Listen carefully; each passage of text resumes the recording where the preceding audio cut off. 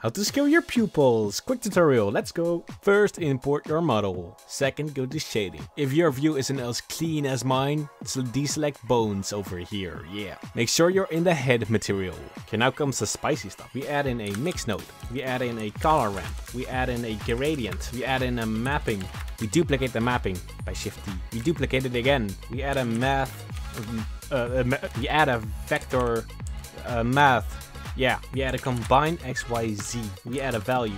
We add a math. We add a UV map. We duplicate the value. Duplicate the math. Duplicate the math again. Duplicate the vector math. Duplicate the vector math again. This is all the nodes we need. Now we're just going to set them up. Okay, so what we do is plug this in there. Plug that in there. Plug this in there. Plug that in there. Plug this there. Set this to divide.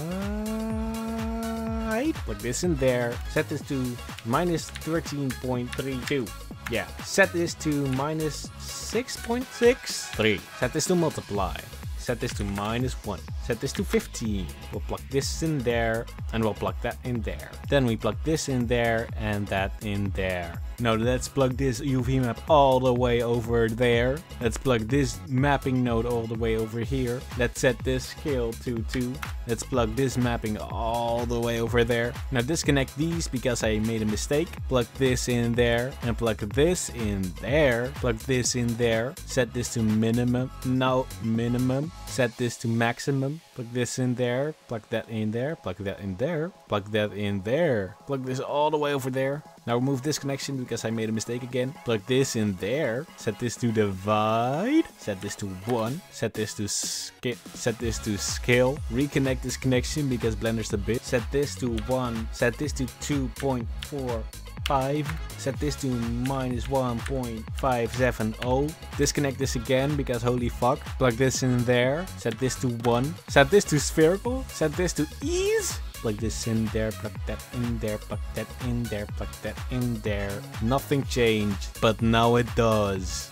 Yippee! If you want to go fancy, drag this out. Select this part, press Ctrl G, select the group input. Click on this little arrow right here or press N. Go to group, select this value, set this to 1. Copy these values. Ctrl C, paste it there, copy this value, paste it there, select the group input or output, press tab, delete this value, and now we can scale this just like that. Oh wowie!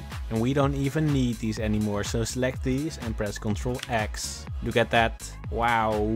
Name this pupil scale and then you're done. If you want to know exactly how this works, let me know. I've recorded this 5 times over trying to explain exactly how this works and I am just sick of it. And the last time the recording didn't even save. So yeah, there you have it. Thanks for watching. Bye.